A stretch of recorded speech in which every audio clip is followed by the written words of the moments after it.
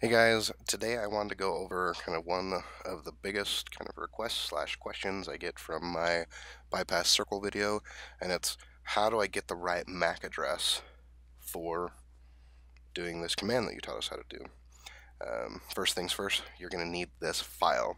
This file is available from my website, link in the description of where to get it. So use that to run this so that you can see what's going on. So we got to open the command prompt again. So push start, type CMD, right click, run as administrator. It's going to ask if you want to let it make changes. Click yes. So again, download this file from my website, put it in your C drive, right in the C folder. Open command prompt. So now we're in here and we need to change the directory, so we're pulling from the C drive. So CD, change directory, in quotes, C://. So now we're in the C drive. If we do arp-a, it's going to tell us that, hey, doesn't help us. We're being restricted. We want to unrestrict ourselves.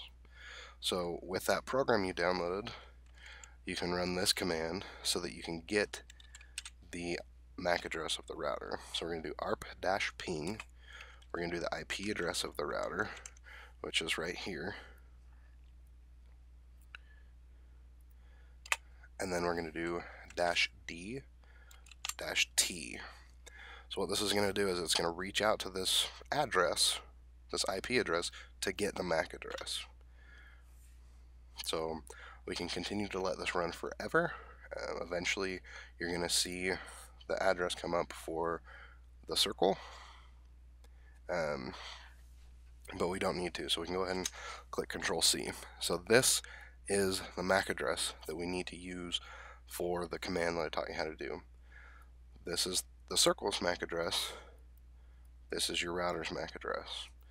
So here, again, we can run the arp-a and see, yes, the circle is still doing its job. So we can run the netsh -c interface IPv4, and then add neighbor with an S, add neighbors, and then the interface name, which honestly I told you Wi-Fi in the last one because that's the name of mine. I found out that doesn't really matter, so you can just put Ethernet,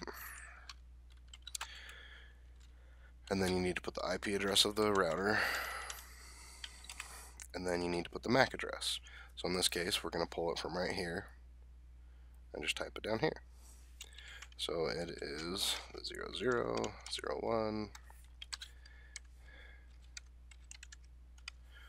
close it, and then store equals persistent. Enter. I've run the command before, so it knows that the object is there, but now if we do arp-a, we're going to see that this is now permanent. So you can see that because it says static. Before it was dynamic. It was dynamically writing the address to talk to. Now it's permanent. To undo it, arp-d, which delete. Then we can do arp-a again. We're going to have to wait a second. There you go. Very simple to do, and this should help you successfully run the command. Download that thing from my website. It'll help you do it. There you go. Don't forget to subscribe to this video. If you have any questions, leave them down below. Thanks for watching.